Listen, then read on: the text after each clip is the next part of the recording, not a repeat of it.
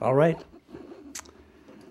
It's my pleasure to introduce our poet tonight.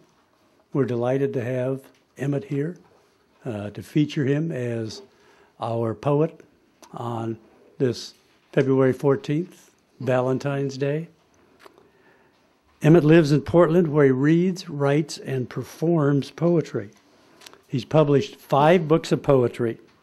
He Sees Things, We Think We Know, The Meaning of Me, Bread Widow, and his first hardback collection, Fragments. He's written 4 chapbooks under the titles Queen of the Nile, I Too Am a Slave, The Majestic, and Midnight in Madrid. His poems have been published in online journals and periodicals. He's also released non-lyrical CD titled Speak, and 3 lyrical poetry CDs. When I Was Young is a thematic CD which speaks to love, hope, betrayal, and fidelity. I Loved You Once contains poetry writing set to jazz, blues, and pop musical influences. So I have heard Emmett perform his spoken word poetry with backing accompaniment, and it's terrific. Them Poetry Blues features some of Oregon's most talented jazz and blues musicians. His latest release is Welcome Home, having musical compositions by Portland pianist Jim Blackburn, narration by Lynn Darroch, and spoken words written and recited by Emmett. I'm just looking to see if there's a chair here. Is there someone here? I think there was. I think you're sitting in. Oh, okay. Okay, well this is great. This is great timing. Yeah, this is great timing, so we have it just before Emmett comes up. He's performed lyrical poetry in local jazz venues such as Ivory Jazz Lounge and Restaurant, Tony Starlight's, the Backspace Cafe, Portland's fabulous Arlene Schnitzer Hall, and many venues around the Portland area. Would you join me in welcoming our poet for tonight, Emmett Wheatfall. Emmett.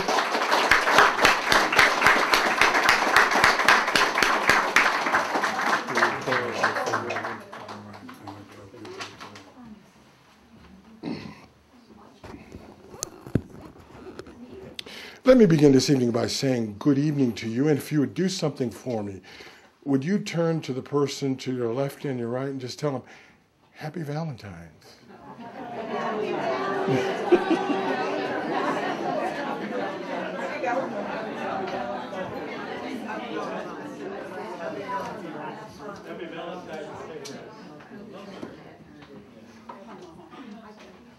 That gave me time to gather my literature. Or ligature, whichever one you want to work with. Let me begin by saying to you that if the Clackamas County Sheriff pulls up looking for a lady named Karen Wheatfall, she's right here. And the only reason why I got a chance to come out tonight on Valentine's is because she knows how much I love the Milwaukie Poetry Series. And I want to let you folks know that for a number of years I looked for a place where grown folk, adults, serious poets gathered to write and read poetry. And this community has really received me and welcomed me, and I really feel at home, and I wanted to say thank you. I also wanted to say thank you before I begin to the Milwaukie Poetry Series committee, because they took a look at my poetic works, and at least they found it worthy at this point for me to be a featured reader in the 11th season of the Milwaukie Poetry Series. So would you please give them a hand?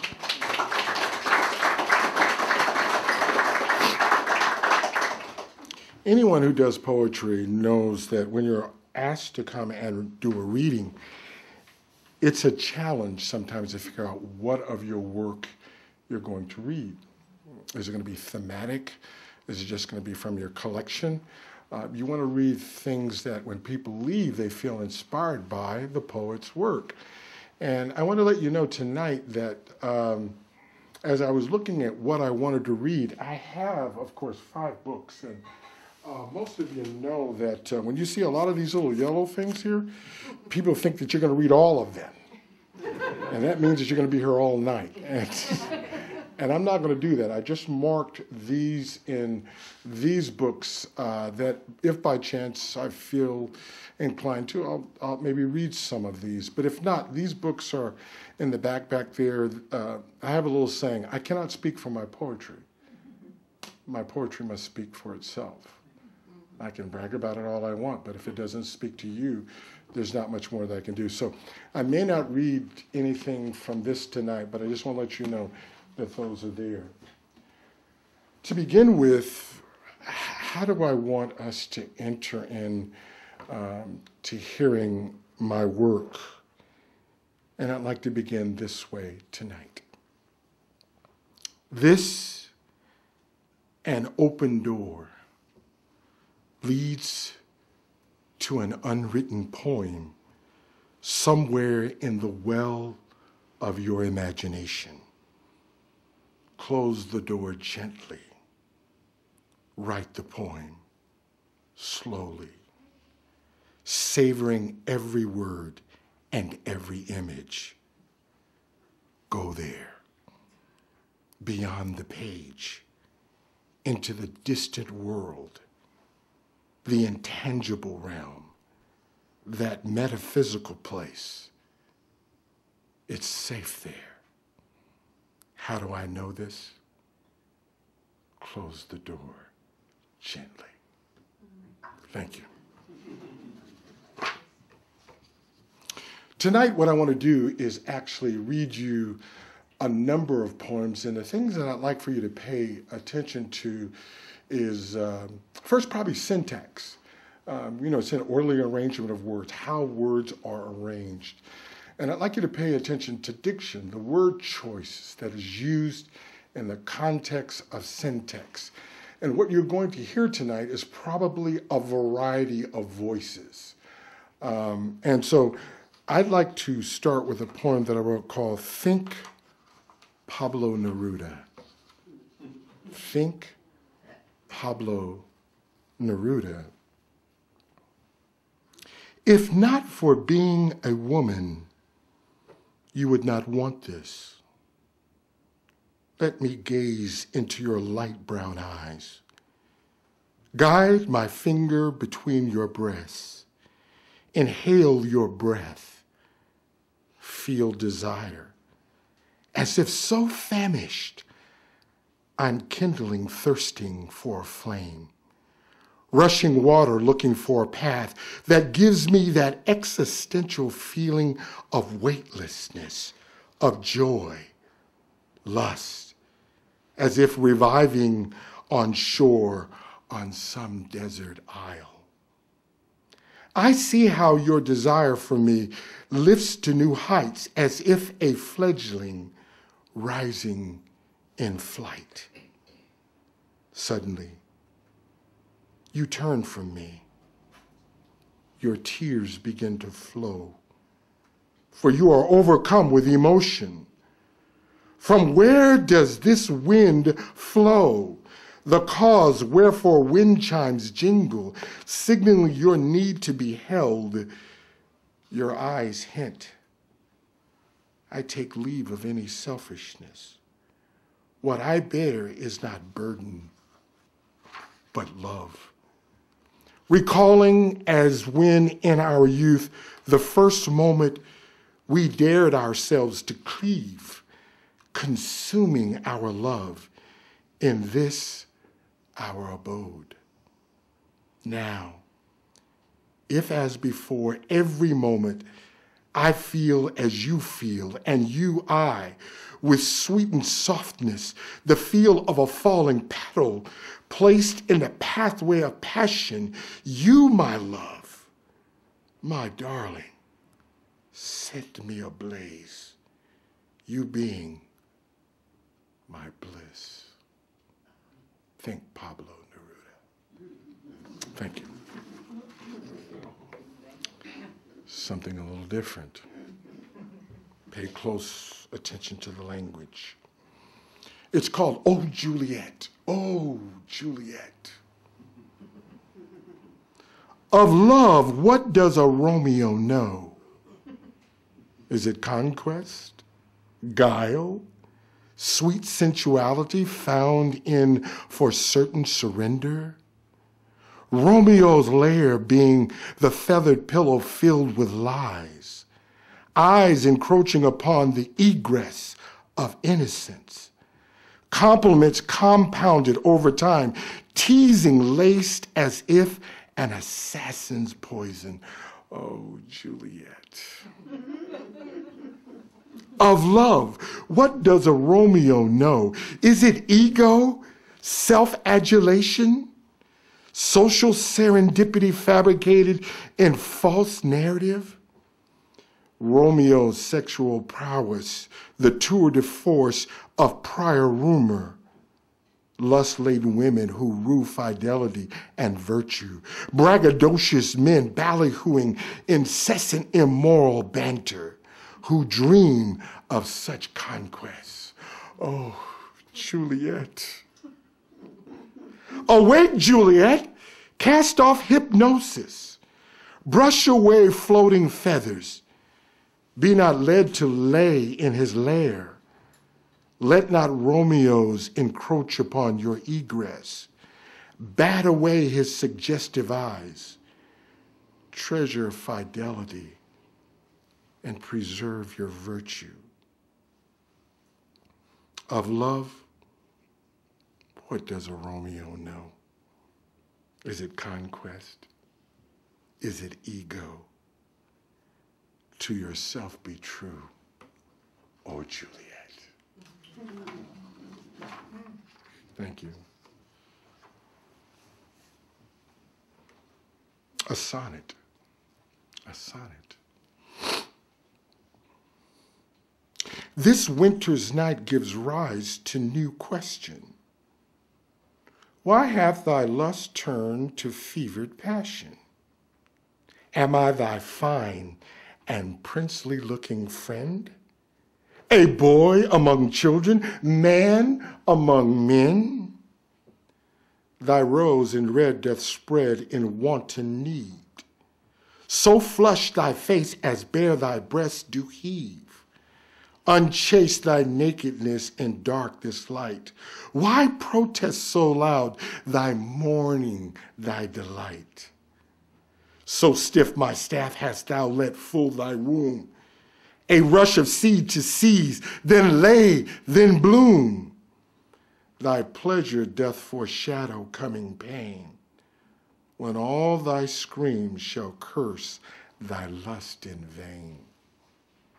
Be sweet, O release, again and again. Be sweet, O release, again and again. A poem entitled, Be Sweet, O Release. How about another sonnet? You guys open the sonnets tonight? Is that all right? Sure. Anybody write sonnets? No, they're not easy to write. You've got to get the meter right. Where's the stress? Did you get the stress right? And I tell you, writing sonnets drives me wild.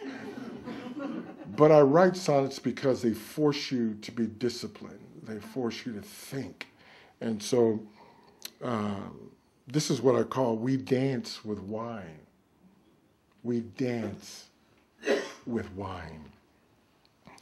So goes the soft sounds of the new sonnet. She reads to me her pledge to me of love. In blue her brassiere, and black her bonnet, atop the stool reserved for young doves. She sings a song so sweet it crests like waves, of shiny light upon the entrance of this my vestibule, of this my enclave, where a mockingbird dare not mock thereof. We dance with wine, the dark-made vineyard light, too vain to feign the coming shame so foul. We purr, the cats meow, and the dogs delight. Illicit love, lusting and loud, the lingered growls. So goes the soft sound of the new sonnet. she reads to me her pledge to me of love. Sonnets. I figured that since tonight was Valentine's, I'd bring to you quite a few love poems. So if you're here with that person that means a lot to you, snuggle up with them. Squeeze them. It's okay. Slip your hand in their hand. You know.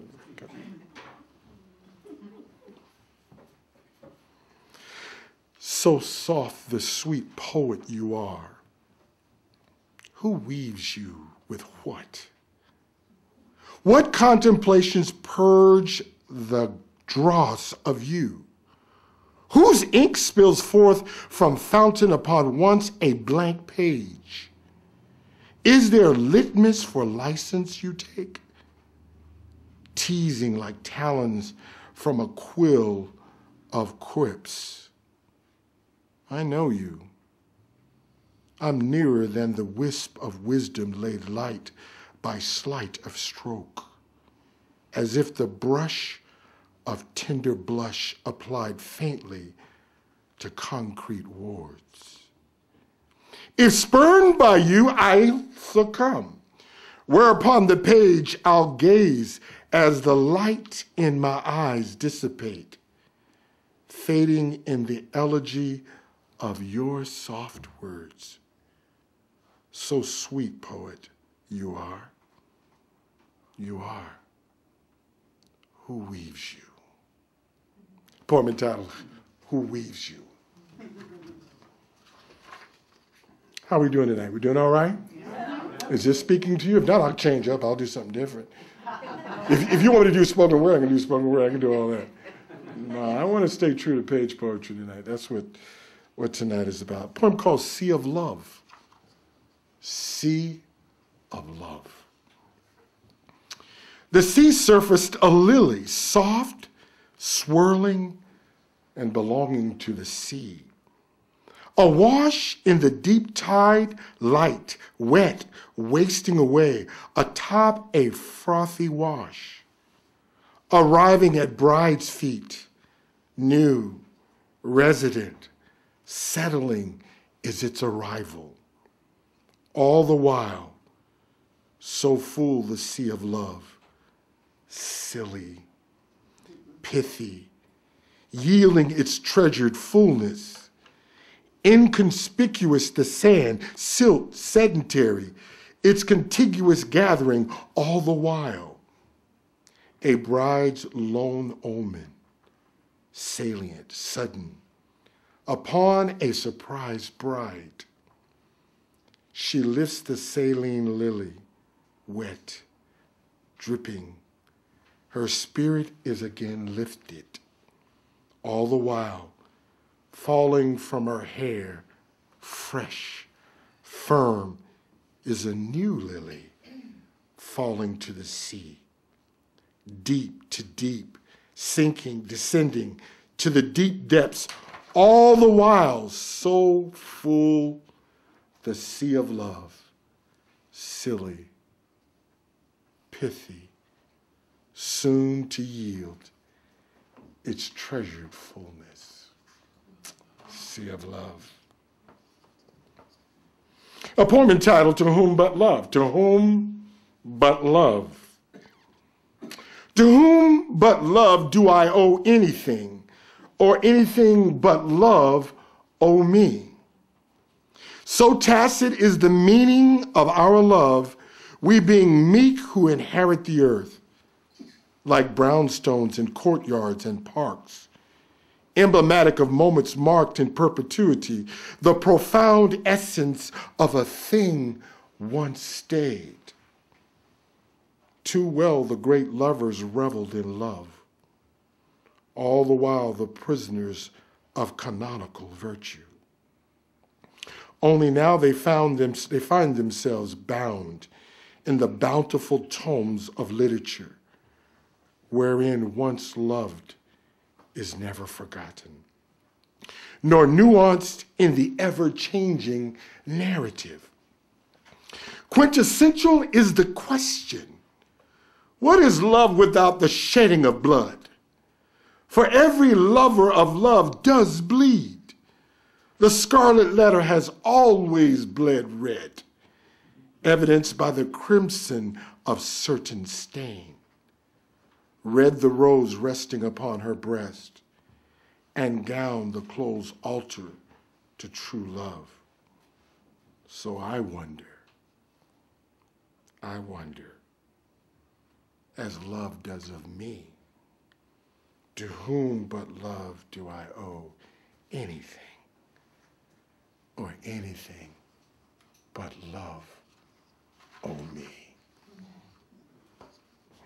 Tuesday morning love poem. Why Tuesday morning? I don't know, it just worked. Picked the day of the week, Tuesday morning. No, there's a lot more that went into it. Tuesday morning love poem. Far and away your love returns to me.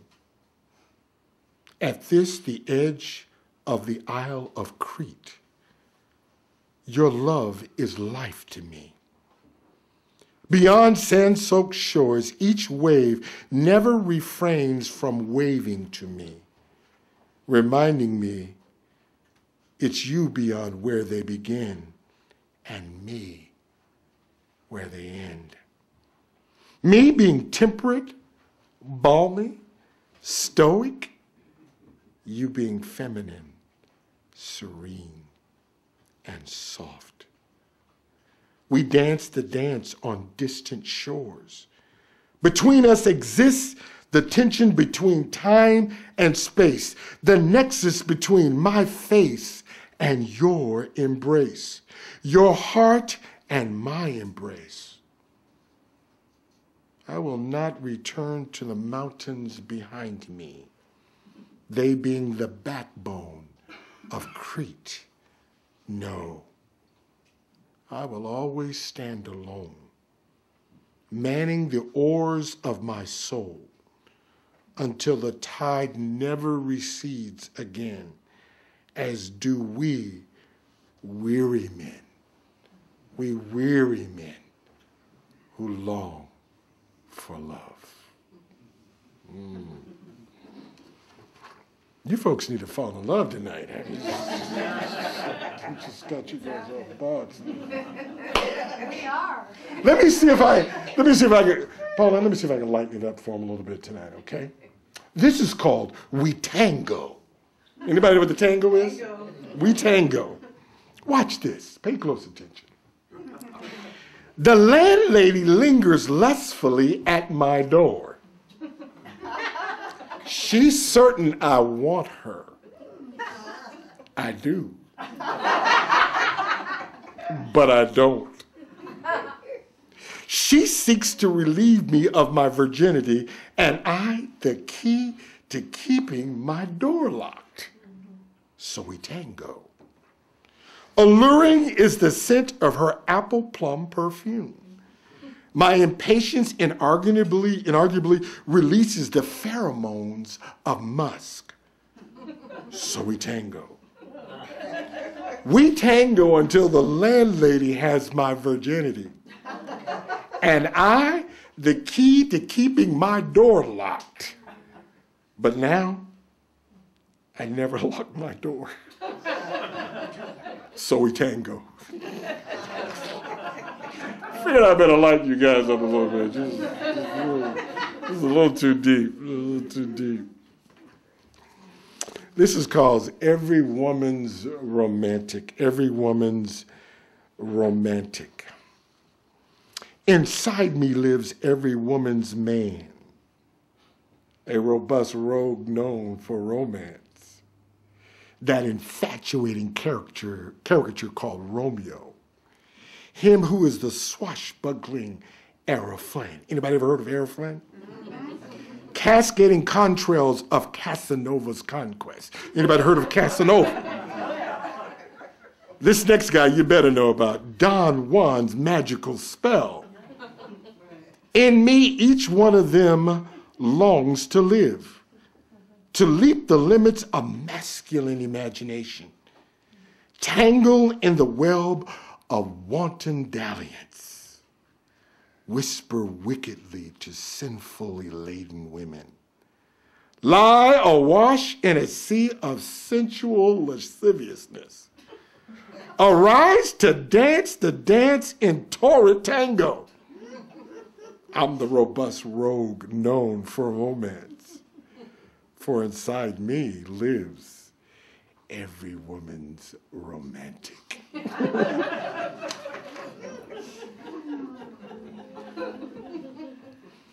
That's a big imagination, isn't it? The poet thinks well of himself.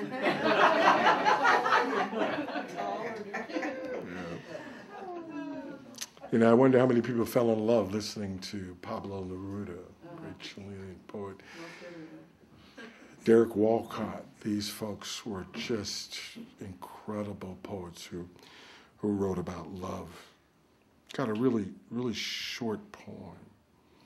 Anybody ever heard of Banshee? Banshee? Banshee, it's a female spirit, a seducing spirit. And so I wrote a poem entitled Banshee. And so why did you write about, because I just like the word banshee. So I wanted to work with it. It's a real short poem, one stanza. And I want you to pay close attention. One thing I'd like for you to understand about me is that when I write poetry, there's always a pearl in the clam. I've noticed that about my work. There's always a nut inside the walnut. And so when you hear my poetry, I know sometimes it's tough sometimes because you're trying to process stuff between the timing of what the ear hears and our cognitive ability to be able to process those. And that's why when I read the poetry sometimes, I like to slow down reading the poem because sometimes, you know, the listener will pull up to the stop sign and want to contemplate surroundings, but the poet has gone to the next one and to the next one, and you kind of get lost. So I try to slow down on my reading to give people an opportunity to kind of stay with me. It's called Banshee. Banshee. It's short. Last night's full moon, I encountered Banshee. We made mad love. It ended in silence. Later, Banshee died. Lighter is my body now. Lost is my soul. Let me read that to you again. Okay? I don't have a problem reading a poem a couple of times because sometimes you just got to hear it. Listen closely. Last night's full moon, I encountered Banshee. We made mad love. It ended in silence. Later, Banshee died. Lighter is my body now. Lost, Gale is my soul. Poem called Banshee. Just a few more in the love genre. And I think I'll switch up and maybe read some prose poetry, something in terms of relationship. I kind of did some of the other more sophisticated stuff. It's called Let the Lace Fall. Anybody here know what lace is? I'll leave it alone, all right? Just go with me on.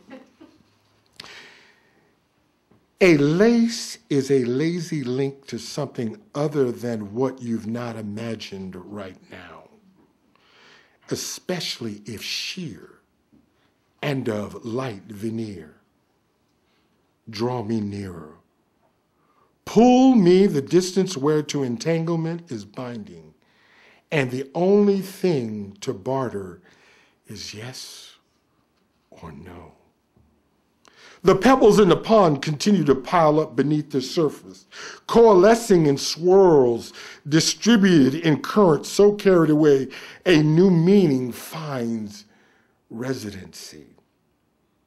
Bubbling up is the beauty of a surrendered disposition, repositioning itself with unrepressed affluence, reaching for the light of life from the depths of a dark deep. If necessary, let the lace fall. lavishly descending to the floor. What remains is the lust of the eyes, the desire of flesh, and a renewed sense of passion. Let the lace fall. How about some prose poetry? Do something a little bit different here. And these poems I'm going to share with you tonight are poems that have the potential for a book. What I've done is I've written 5 books of poetry, and generally they're collections. And but one thing I haven't done is what Bill Stafford talked about, following the golden thread. Writing a collection where there's a theme that works all the way through. So it's not so much a collection, but there's a theme. And I have 2 names that I chose to use for these poems, and the central characters are Victor and Vivian.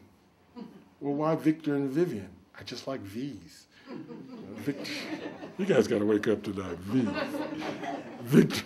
Victor and Vivian.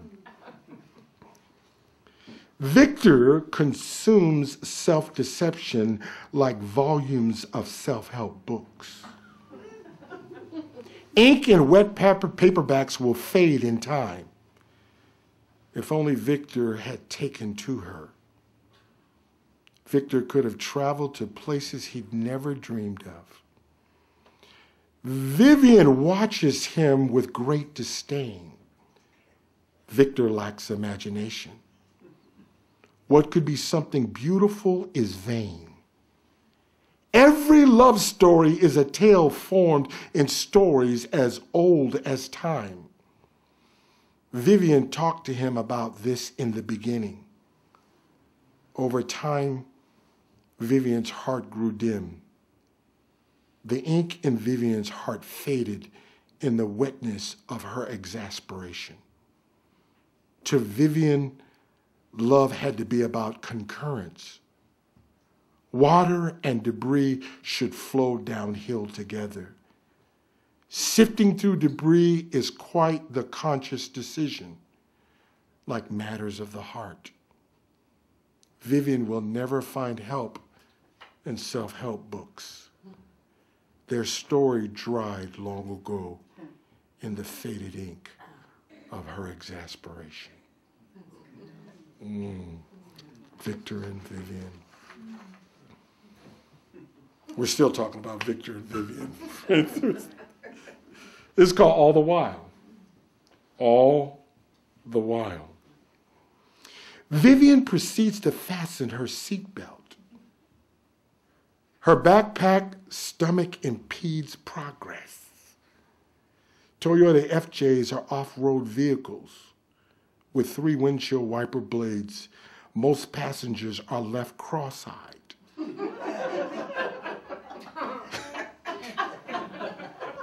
You'll get it. It'll hit you about 2 o'clock in the morning. You'll sit straight up and I got that. Victor is impulsive. Vivian thinks most men are. For example, Victor has just backed out of the driveway as Vivian struggles to buckle up. Anybody been there? The exasperated look on Vivian's face says it all. 1,000 curse words strung together with sublime symmetry would not appease her emboldened anger. Instead, Vivian buries them in the vault she's reserved for warehousing Victor's infractions. In marriage, infractions accumulate. If unheralded vitriol were a measuring stick, Victor is about an inch away from a tongue lashing that will leave lasting emotional ligatures. All the while, unbeknown to Victor is the fact the left turn signal continues to blink incessantly. Gotta watch my time here. Does love lie? When does love turn to hate? Is it conceived in moments of infatuation? Does it begin having peered through the veneer of one's own selfishness? What's to be said for margins framing such moments? Vivian asks herself these questions. As abstract as they are, relevance within the context of her understanding of the meaning of love. Vivian is growing accustomed to hatred. How does a woman come to despise antithesis? Victor is her. She's seen herself reflected in him.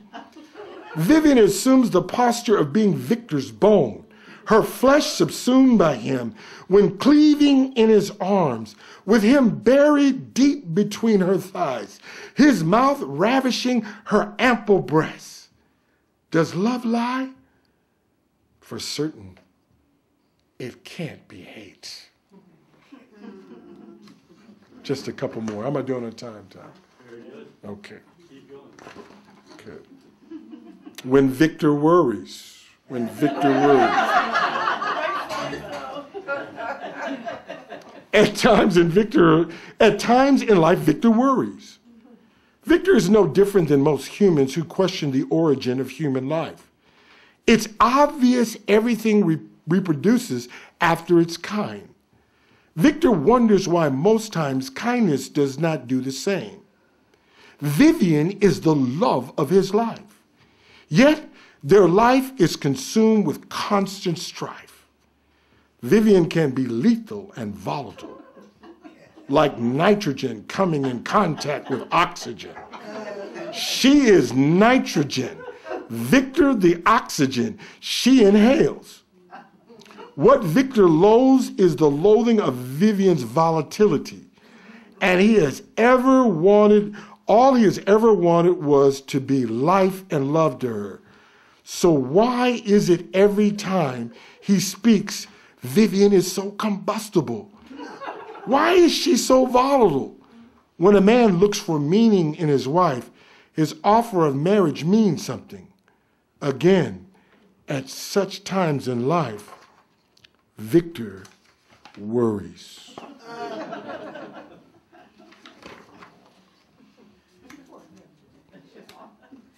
I've got just a few minutes left. Annie Lightheart is here tonight. Would you stand for just a moment? She taught a workshop, yes. She taught a workshop about telling poets that sometimes, and great poets, have written about objects. They've used objects. Paul Ann, and one of the workshops I was in with her, my poem Red that I wrote, Paul Ann gave us a prompt, and I worked on that. But in Annie Lighthart's workshop, she talks about an object. And so there was this object that she had spread out on the table. And immediately when she said it, I picked that object. Let me read the poem to you real quick, and then maybe I'll talk about it. And then I'll end with because we want to end 10 till, right? Keep going. Okay. All right. Listen very closely. You have to listen very closely. Remember, this is an object that this poem came from. Why call to me as if from the grave in a manicured field? You, being yellow encasement, elongated, pristine, and polished, reminiscent of a coffin housing someone loved, someone recently departed, singularly a past life. Please note, I've seen closed caskets before, fashioned shut by funeral directors, coffins situated in sanctuaries aptly called chapels. Coffins are never counted in actuaries. However, coffins are placed in either open or closed graves. This marine band yellow box with its silver harmonica inside, as if in sanctuary summon me. I opened the marine band yellow box, whereby subconsciously it suggested, play a tune for me. I'm not dead. I just need some fresh air. You see, it was an object. It was her son's little yellow box with a marine band harmonica in it, and it reminded me of a coffin. The harmonica is in the coffin, but it isn't dead, and I can bring it back to life if I just breathe breath into the harmonica.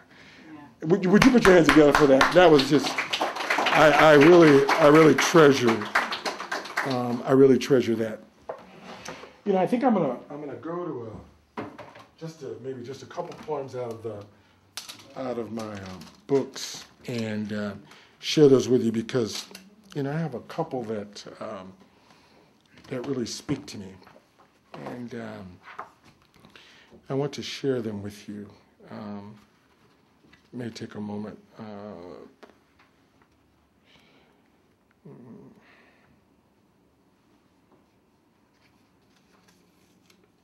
If you haven't noticed, I'm African American. Might not have crossed your mind based on the language of my poetry. But the thing I love about poetry is that I can be just about anything. I can be an Irish boy that loves Irish girls. I could be a tree. I could go back to antebellum. I can be in medieval England. This is the beauty of our art form. It's the beauty of your art. You can actually transpose from your imagination on the canvas, and we do that with poetry. This is called My Face, My Face. My face is your face, and yours is mine. For the likeness is obvious to me. Who are you, I ask, as I stare deeply into the mirror of my own self. I'm not afraid of you because I'm black like charcoal and the ashes of ember, one tarnished by the heat of the blazing sun, even that dried basil and such. There can be no greater love for you in that I cherish you with such divine reason and reject the notion our color in any way, shape, or fashion degrades our blackness. A hue so fine, my heart swoons when I behold the face of my own self. Thank you.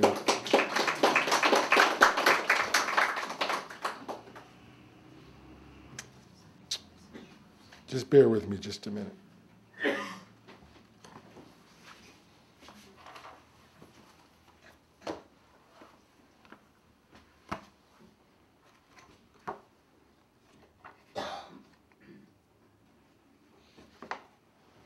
I'm going to share this poem and then one closing poem, one final poem.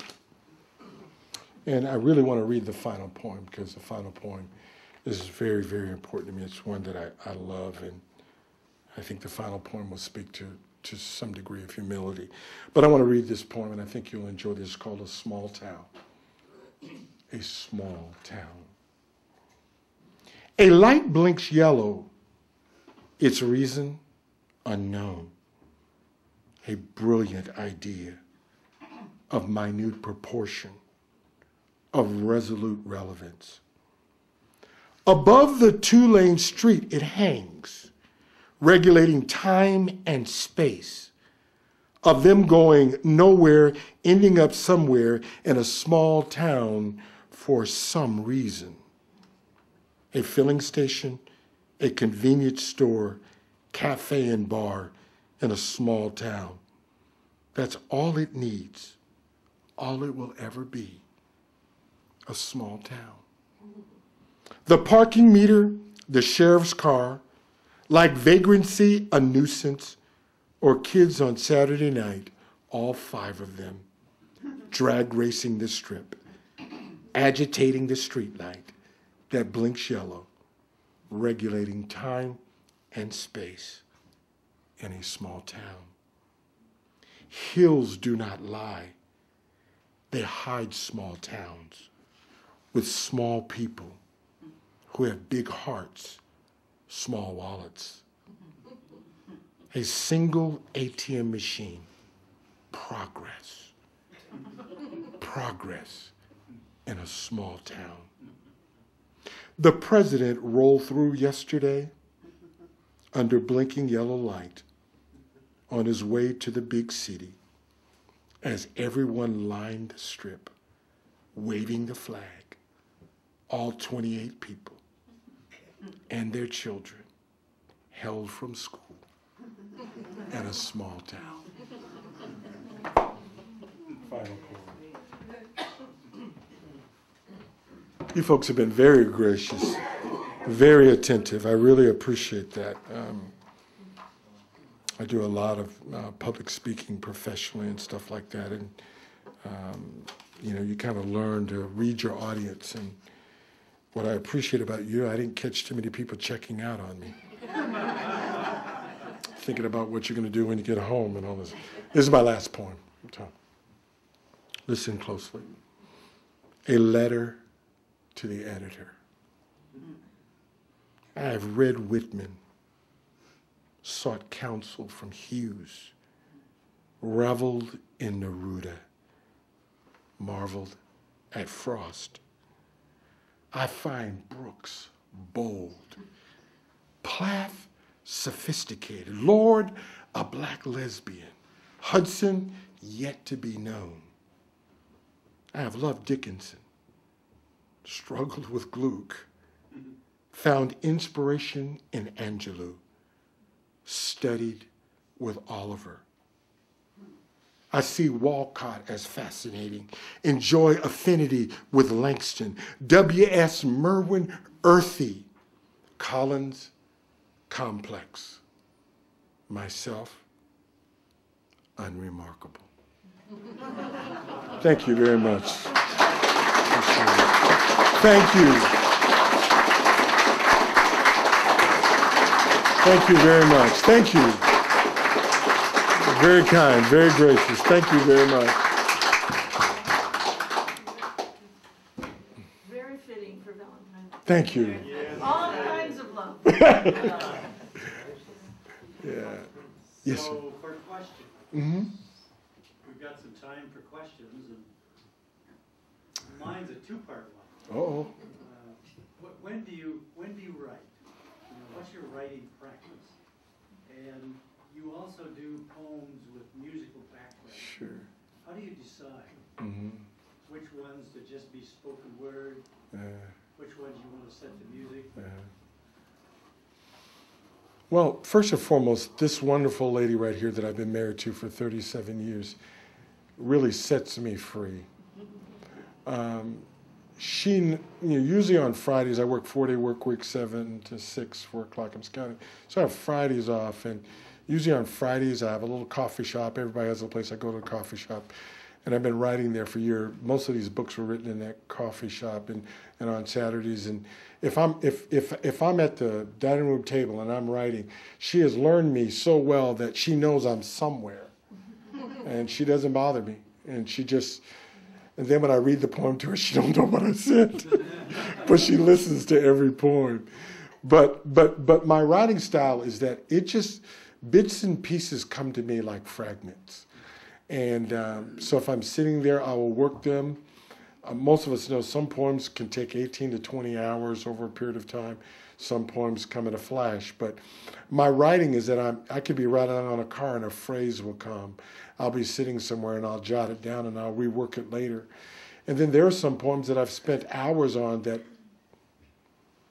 3 hours, and I've looked at it and I said, and I balled it up. Just doesn't work. So I have no real set writing time, but if I do, it's generally on a Friday or a Saturday that I'll do that. And how do I set poetics to music? Anyone who knows anything about poetry knows that our poetry is usually metrical. If it's a pentameter, you can actually fit it in rhythms.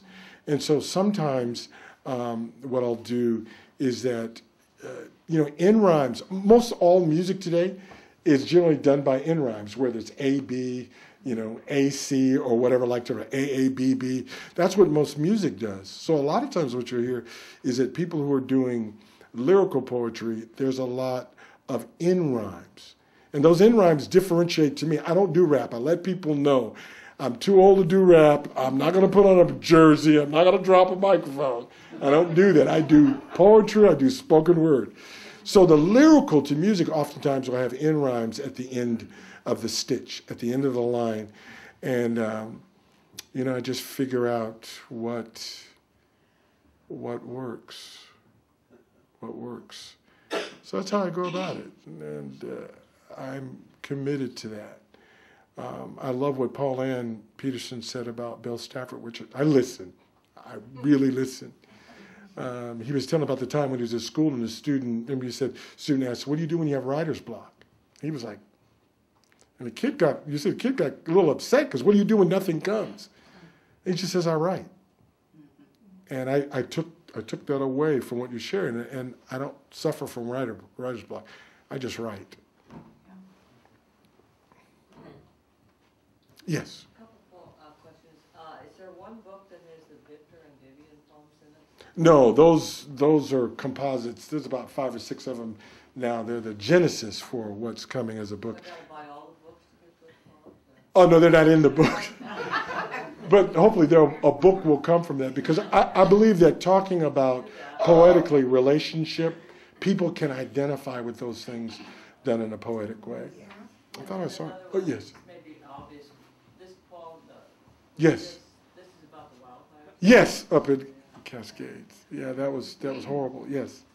One of the Victor and Vivian poems, I don't know what, but right at the beginning, you were talking about where does hate begin. Oh, yeah. Mm-hmm. God, I love that beginning. You could write a whole play out of that. Absolutely. I hope so. Something like that. Hopefully something out of Victor and Vivian could become a play. Yeah. I'm glad you like that. Yes. Do you remember an early experience that was an important launching for you when you were a child? Maybe what really made poetry come to you and be with you through your life? It's a great question. I was involved in theater in high school and college. I had the distinct privilege of playing Othello in college. Her father loved me, often invited me, still questioned me the story. I still remember some of those soliloquies. But and I've done some voiceovers and stuff over the years at work, but what really got me involved in poetry, a great jazz pianist died here a number of years ago named Janice Scroggins. And a good friend of Karen and I's, her husband, it was his birthday, and she wrote a poem, but she wanted me to read it for her at his birthday. And when I read it, I didn't know anything about poetry, but I just knew that it wasn't very well composed, very well written. So I honored her and I asked her permission. Can I rework this? And I reworked it. And I thought I'd do something special with it. So I called up Janice and said, hey, I'd like to record this lyrically. I hadn't done it before. And she said, sure. So we went in the studio, Gail, and Miss Scroggins just, she was Grammy nominated because she did a Scott Joplin piece where you play in different rhythms in each hand. So she started to play, and I started to recite my version of the poem. And I noticed the sound guy was bobbing his head. And I said, I fell in love with poetry at that moment. And then I went and studied poetry, and I continue to study poetry, and I continue to learn from so many of you, especially in the Milwaukie Poetry Series. And from that point on, I was bit. I have a little moniker that I say, I write to appease the creative hunger raging in my soul. Are there any more questions? Well, let's give Emmett another hand. Thank you, sir.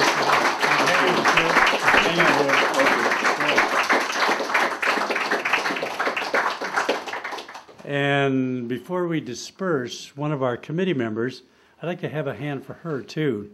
Nancy Lee is going to come up and take the microphone, but she's responsible for the refreshments tonight. Can we have Nancy Lee a hand? So she wanted to take the microphone for a few minutes.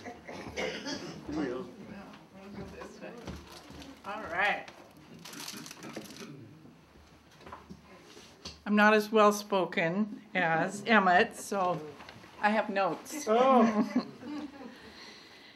This is the second time this week that I had the privilege of hearing Emmett, actually in the last 4 days, along with some other people that are here tonight.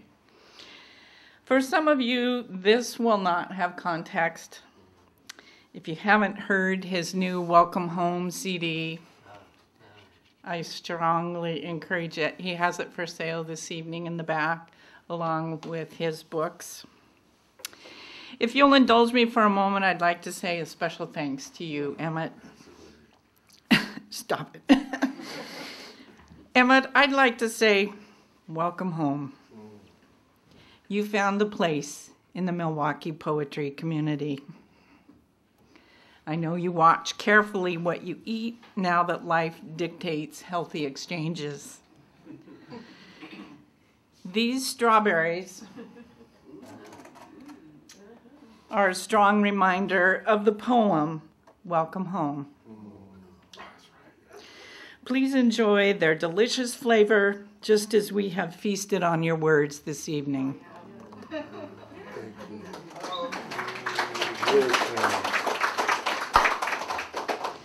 This mason jar is inspired by your poem, Brown People Were Here. It may not be filled with lemonade, but it is filled with chocolate kisses of gratitude for who you are, what you bring to us, and how you inspire the poetry community. Please accept this bouquet from the Milwaukie Poetry Committee. We are so blessed you have spent this time with us tonight. Don't look at me. Particularly during Black History Month. We applaud you and we thank you. You're very kind. Very sweet. Thank you very much. Thank you.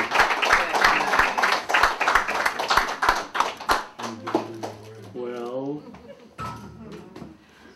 Emmett has books back here. There's refreshments. Please help yourself to the refreshments. He's going to be here to sign books and to talk and so forth. If you'd like to take some refreshments home with you, please do that. That's what they're for. Thank you for coming, everybody.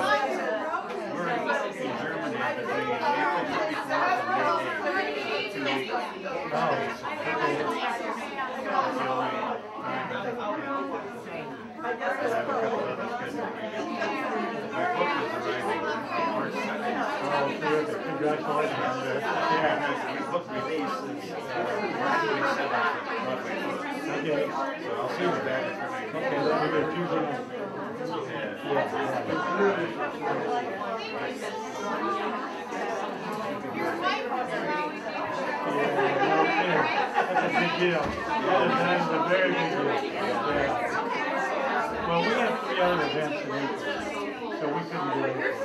For May, probably won't do anything. We've got several things to do. Just looking at our schedule. But June is a possibility. Okay. I mean, we're kind of looking for something else.